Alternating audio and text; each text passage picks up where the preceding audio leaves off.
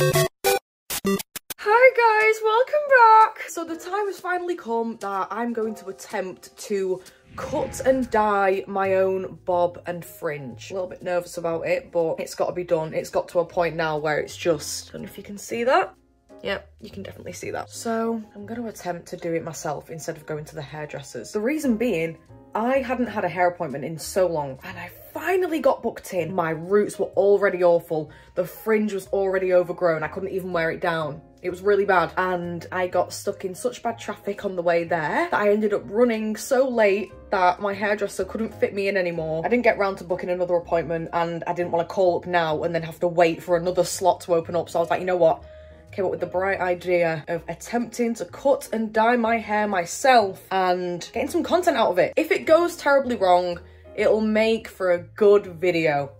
Although I am really hoping I manage to smash this. I'm gonna be using this box dye. I know everyone's like, no, box dye is really bad, don't do it. But is it really? Like, can someone please tell me, if you know, what is the difference? Why is everyone so against box dye? So yes, I'm using the Schwarzkopf Live Intense Colour Permanent Deep Black. I am experienced in cutting my fringe. It's the bob that I am nervous about. Okay. Looking really good if you ask me. I just really can't be bothered. I can't be bothered to do this, actually. That is not good. It's like incredible the difference that hair makes. Right now, I look like a skater boy that doesn't wash properly. That is awful. I think I'm a pretty girl, okay? But right now, my face could pass as a boy. Anyway, the results are gonna be so different. Actually, something that I am worried about, I've been wearing a headband for so long that my hair is just naturally, it will just go back now. And also, it's gotten used to this middle parting again. And that's not what I want. But I'm gonna do what I can. I don't even know how to start. I'm just going to use bobbles to separate my hair, but I'm gonna make sure I'm very precise and I do tiny, teeny tiny sections at a time, because I feel like that's where I go wrong usually, because I'll get all like the top of my hair and like the roots here, and I feel like at the back and the sides, there's just like big chunks of brown that just haven't been covered. So we're gonna go bit by bit. You can see that?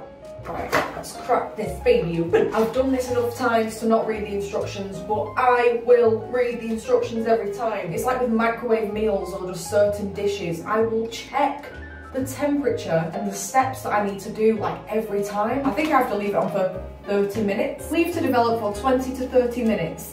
I'm gonna leave it on for 30, maybe a little bit longer, because I'm starving and I'm gonna make a salmon and rice bowl. We'll make a salmon and rice bowl together. This is the Colour Cream. Colour Creamy. I don't know why I remember calling it that in a hair dyeing video that I did once, like years ago. It might have been like 2020 or something, which is 4 years ago. That is fucking weird. The first lockdown was 4 years ago. That's really weird. Those years of my life fucked me up. Like, we're not gonna go into that now. It's not the time or place. That was a rough fucking time, which I think had a lasting effect on me and my mental health and sense of self and multiple other things, but it's fine. Just squeeze in the Colour Cream. Now, I don't need an entire bottle of this, because a whole bottle of this used to cover my entire head of hair. If you don't know, my hair used to be here, down to here, until I just chopped it all off in one go, which was a year ago actually. That is crazy. But I'm probably still gonna use like pretty much the whole bottle of this just to make sure that my roots are covered. And here we go. Here we go. Right, this is gonna be my system. I'm gonna paint the top bit, make sure it's covered.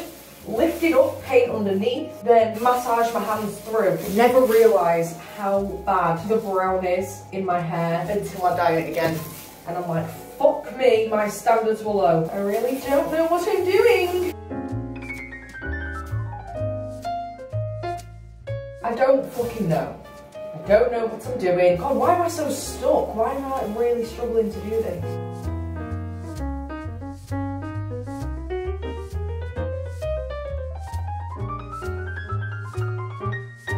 I need to wipe the side of my head. Stain the side of my head a little bit. But oh my god, that side is way worse. It's fucking bright blue. It's fine. Wow.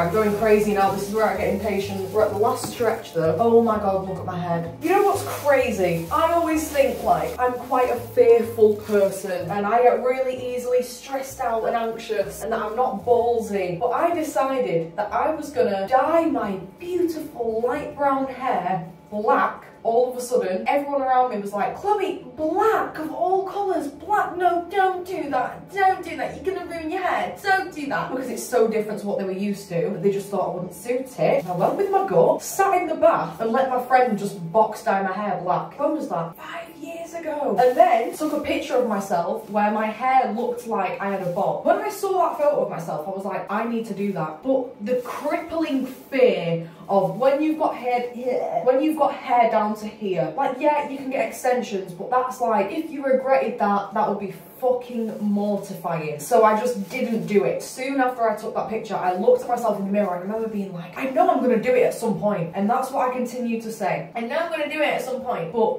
anytime it was like, are you actually gonna call the hairdressers and say you want to cut your hair? Like, no, I couldn't do it. I could not do it. Fast forward, I don't know, like 9 or 10 months, and my friend said to me, Chloe, you keep saying you're gonna cut your hair, like, book it now. Book it right now, we'll do it this weekend. I'm just such a, I want to do this. Well, fucking do it then. And then my body's like, what, like actually do the thing that I'm saying I want to do? I literally like combust. I'm like, what? You mean like actually execute the plan in my head? I went in on myself there. Anyway, I just did it. I just booked the hair appointment. I was in a place where I was like, I had so much anxiety at that time in my life. This time a year ago. It was bad anxiety that was in. And aside from that, the thought of just cutting my hair anyway just scared the shit out of me. So I was even more anxious about it. It wasn't an irrational, spontaneous decision. I'd taken many pictures, bought a fucking wig, wore it around the house, looked in every mirror at every angle, put on a nice outfit with it to make sure like it looked good. Like I had sat on this idea for about 10 months. I was just like, Chloe, you're never not going to be scared to do this because it's a big change. You're always going to be scared. Basically, I just realised the only way I was going to do it was to do it in fear. Like literally do it whilst I was scared of it. And the guy that cut my hair was so nice and so encouraging and was giving me like pep talks. I was literally, I think I was having like a mini anxiety attack. Like I started crying. I'm crying in the chair. He went to do it at one point. He went to cut my hair and everyone was around me. Literally a crowd of people around me. I was shitting myself. They're all filming. They're like, oh my god, oh my god. And he went, are you ready? And this cold, chilling sensation literally rose up my body, like my whole body just filled up with this. I felt like I was gonna faint. And I just went, no, no, I can't do it, I can't do it. And they were all like, oh, okay. Like the most anticlimactic thing, like everyone was like, oh my god, it's happening. And I was like, no, I can't do it. So then I proceeded to cry in my chair. More time passed, I'm wasting these hairdressers' time, and eventually I ended up talking to the girl, this random girl sat next to me, and she just gave me this pep talk, and I'm literally like crying to this girl, and I was like, you were meant to be here for a reason, you were meant to give me this pep talk, so shout out to that girl, because she is a big part of the reason I went through with it that day. You are never not going to be scared of this, but you know you want to do it, you know it's going to look fucking great. You know that it's the change that you so desperately crave, you want, you need this change. You're always going to be scared of it. And even some people in there were like, I don't think you're ready for it because you seem very stressed out about this right now. And I was like, no, I'm never going to be ready for it. And I went, cut it. I didn't do it like that. I was just like, I'm going to do it. He cut it. I fucking shit myself. From that day on, never regretted cutting my hair in my life. I love it. It was what I needed to do. I knew that deep down, like you know what you want. You know that you want it. You know that you want it. What, have I turned into a manifestation channel? What's going on? Anyway, that's my 2 cents. More like 200 because I can't tell a story in less than 10 minutes. There we go. Cute. Oh my god, Chloe, you look so good. Oh my god, everyone spam the comments. Oh my god, Chloe, you look so good. Oh my god, Chloe. I'm super excited for my salmon and rice. Okay. Some enchanted fairy village ambience, because I'm super cool. I actually left this on for Jack whilst he had a nice sleep, because I wanted him to feel nice and relaxed. Jackie! Jackie! Hello! Hello! Okay. But yeah, sometimes if I'm doing my work, I'll put on a coffee shop ambience. There's Hogwarts ambience. There's Hobbit ambience. There's every ambience that you can imagine. Okay guys, welcome to Cooking with Chloe. Today we're making salmon rice balls. These are my 3 ingredients. Usually I'd make a nice fancy salmon and rice ball with a bit of sliced avocado and some seaweed squares on the side, but I'm not going to do that today. I'm going to have salmon, rice and broccoli. I have my glass dish. I've just slipped on Jack's mat that we have on the floor so that he doesn't slip. Just closed the oven door and went, whoop. I didn't do that. I literally went, whoop. Anyway. I'm just going to put a bit of spray oil in. A lot of spray oil. Now we're going to open up the salmon. Oh, that was garlic spray oil. That was garlic spray oil. That was garlic spray oil. It's very garlicky. Maybe because it's garlic spray oil. Fish fingers. I only bought myself 1 salmon fillet upon reflection. Don't know why I did that. I always have 2. What is going on? What I do know is to cover your salmon dish with foil and then take the foil off for the last few minutes and then you get a nice crispy outer coating. I would love to be a good cook. I'd love to end up like having a cooking show. I don't know about that. I would love to be able to cook really nice recipes. I feel like me in future is shockingly a really, really great cook, but not right now. 13 minutes and then I'll take the foil off.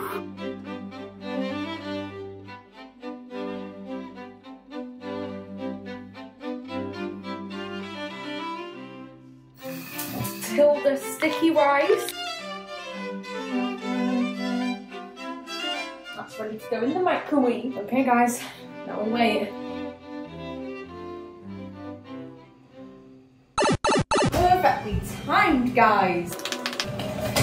Oh, fuck, motherfucker. Here's my salmon bowl. My stepdad bought me a Jimmy's coffee the other day. I love Jimmy's coffee. My favourite canned coffee. I just love it. And that's what life's about, guys.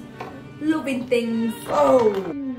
Try and scoop the salmon over. I'm going to try and eliminate the skin. I'm just going to break up that salmon. Oyster sauce. Panda brand.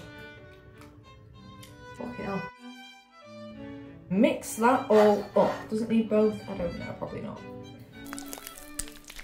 Look at this. A hair cutting and cooking video in one. That just made the sound of a meowing cat. I don't know if it picked up on there. This is my amazing salmon dish, guys. What's the verdict, you ask? I'll tell you. Here we go. Genuinely very enjoyable. Okay, time to wash off the hair dye. I've been procrastinating because I know that I just do not have it in me to cut it right now. I've probably left this on for an hour and a half.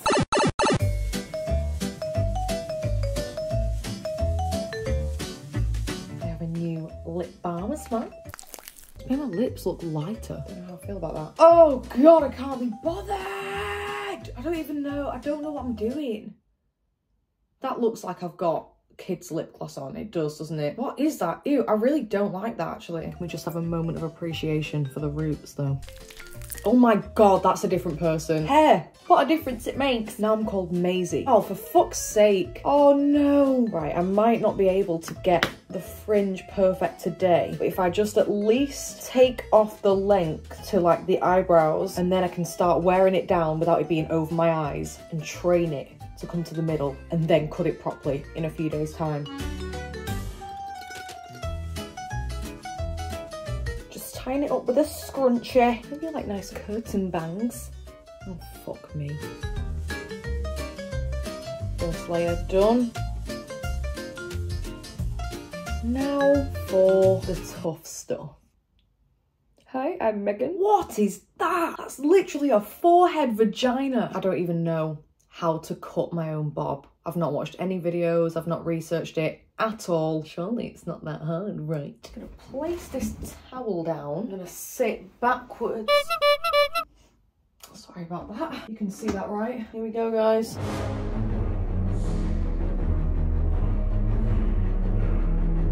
I reckon I will pleasantly surprise all of us. Wow. Oh, for fuck's sake, what is that? Wow, that looks so nice and even. I'm so talented. I'm not feeling good about this, I'm not gonna lie. I feel like I overestimated myself. Oh God, this is fucking harder than I thought. I feel I'm gonna stab myself in the neck. Oh my God, I'm so disorientated because of the mirror. Oh my God, I literally can't. Oh my God, what's wrong with me? Oh my God, I can't do it. I fully can't do it. I just tried to go down and lifted my arm up. I seriously overestimated myself. I thought I was gonna smash it. Oh yeah, Chloe, just go into the side of your face.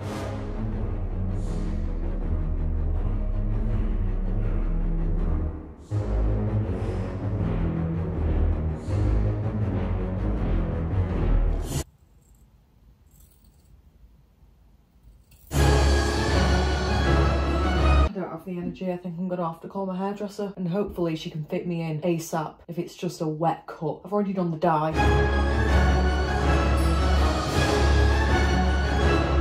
Oh, I can't. I'm pissed off. I'm pissed off. Ow. I sense the feeling that I'm giving up. There's a little part of me that's like, come on Chloe, keep going, but each trim is getting more and more excruciating. I don't think I can do it. I couldn't even move my hand the right way because of the two mirrors. It threw me off. I'm so disheartened. I thought I was gonna have perfect hair by the end of the day. Now I've got one layer of unevenly cut hair and a forehead vagina. I've just immediately booked a hair appointment for 2 days' time. So I'll see you at my hair appointment.